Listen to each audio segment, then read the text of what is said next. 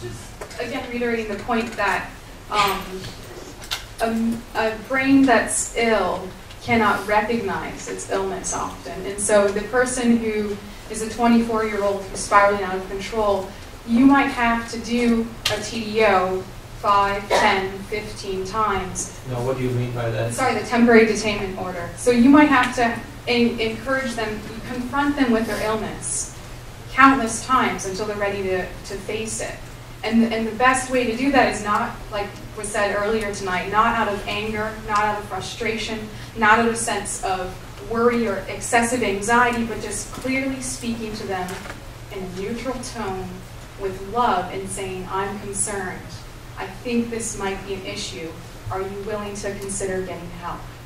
And it's going to take a lot of energy, but if you can maintain the neutral tone and not try to force a lot of emotion into it, you might save some of that energy in just expressing the love. And again, you might end up saying it 1,000 times before someone, I know someone personally who it took them about 10 years of people, their closest family members saying, you need help, you have an illness, you have to stay on your medication. You need help, you have an illness, you have to stay on your medication. And so that, again, that faithfulness of the loved one to be able to genuinely show that concern time after time, even when they think, oh, they're ignoring me, and oh, they don't care, and oh, they must not, love me or love themselves enough. You just have to keep going, and it's difficult and it's trying, but that perseverance and that patience done in love is really one of the best ways to eventually access a person's need. Did you have one more comment? The only thing I was going to say was that oftentimes the ill person, we're the last ones to recognize we're spiraling. We don't realize it. And so the family members need to be aware that you are that person's barometer. And you need to be, if it weren't for my husband saying, Nancy, you're starting to do X, Y, and Z, and I'm thinking, well, no, I'm okay. And so that's something too that is a characteristic of the illness, is that we don't see it in ourselves like our spouses and our family members do. Final question for the evening. It's more of a technical one. Does bipolar disease lead to depression, or does depression lead to bipolar disease? Let's let the professional answer that. Bipolar disease is a combination of depression and mania. It's a highs and lows. Some of your celebrities, if you look back at Christy McNichol, for you guys who can remember Christy McNichol, if you look at sometimes Robin Williams, our comedians that we really, we relish seeing their humor. They're very high and up, and they're funny. That's their manic phase. Okay, we don't see them on stage unless they've taken their cocaine when they're in the deeper depression. With the illness, the manias get shorter, the depressions get longer. They crave for the manias because they could do so much things. They're creative. They don't like the medication because the medication takes away that fun stuff. So to answer your question, bipolar disorder is a depressive disorder. It has the highs and lows. And over the course of the illness, we don't know why, but they get more depression and less the highs. And we don't know this either, but after the age of 60, we don't see the symptoms anymore. So is it hormonal? I don't know. I did my dissertation on that. I say yes.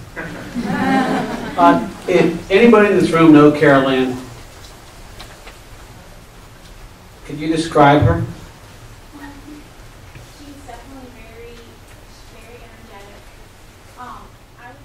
So she was kind of over the top a little bit, and kind of the life of the party and the life. Yeah, definitely. Yeah, and that's the way that the public saw her, kind of this bigger than life person. And that's oftentimes very creative. That's often what they call hypomanic. Manic is when you're doing some really crazy stuff. But hypomanic is when you've got all the energy in the world and you can be like Superman. And when you look at her resume, it's Superman-like, Superwoman-like. So manic doesn't always mean, taking off your clothes and running down the street. Somebody shared with me what one of their manic sides was they convinced themselves they were moving, so he got rid of all his furniture and threw it away. Then he realized he wasn't moving. All right? That's manic. Carol Ann and many bipolar sufferers are hypomanic, a little less severe, but really energetic, oftentimes very popular, very creative, just get a lot done. There is no empirical test for bipolar disorder. There is no empirical test. There's a group out of Chicago that's working on this right now, a foundation with about 50 or 60 of the top psychiatrists in the country trying to come up with an empirical test. And even the smartest brains in the world can't come up with it. And dexamethasone suppression test is not conclusive. That's the only one that's all out. All right, one last one. Thank you. I personally was diagnosed with bipolar at a very young age. I was medicated for well over half of my life. And fortunately for me, I've been doing well now. I have a 5-year-old son. He just started kindergarten. And his teacher is actually telling me he is showing signs of bipolar. And I don't know if that's ridiculous because I was diagnosed at a young age. But how do you tell the difference between a 5-year-old being a 5-year-old and a 5-year-old who needs mental health? Good question.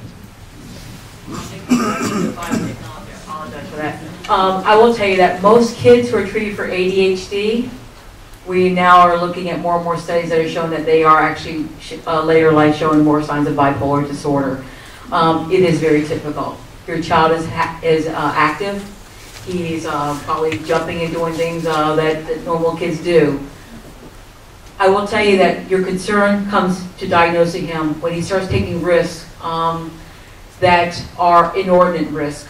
And that's something he talked about with his daughter, that she did a lot of risky behavior, leaping off the house, out of the trees, running in front of traffic. When it becomes dangerous, that you really are going, waiting to exhale, then I think that you need to diagnostically look at him. And I would ask you, I will tell you this one story. I had a 5-year-old child who was the son of a Navy SEAL. And Navy SEALs don't believe in mental illness, at least the one that I would talk to. His son was so angry from getting in trouble at school all the time with his peers that he envisioned that when the kids took their nap, he was going to sharpen the pencils and stick their eyes out. That kid is a danger to others because he thought he wouldn't get in trouble because he could run faster than the stat police officers. Now, that's a busy child's mind. That's a dangerous child. And you say, does that kid need help? Well, only if your child slid in the next cot next to him. The judge ordered the child on medication. So again, watch your son, keep your son close, listen to the teachers. They're seeing him a lot during the day. If he's making dangerous behaviors towards himself and others, I think it would be merit a look-see. That's all I'd say about that. And this illness is highly genetic. Somebody asked me shortly after Carol Ann passed away a very odd question. They said, by the way, Todd, is any of your family members schizophrenic? That's a pretty heavy question for anybody. Well, the answer is yes. Michelle's brother is schizophrenic. Her sister has some issues. Her grandfather was an alcoholic. I mean, Carol Ann was probably an alcoholic. We know alcoholism is genetic. So is mental illness. There might be some other factors as well, some triggers. I'd like to follow up on that. I have a 21-year-old, a 23-year-old, and a 24-year-old. We were busy with diapers at one point. But when they were younger, I don't think they had any clue what they were living with.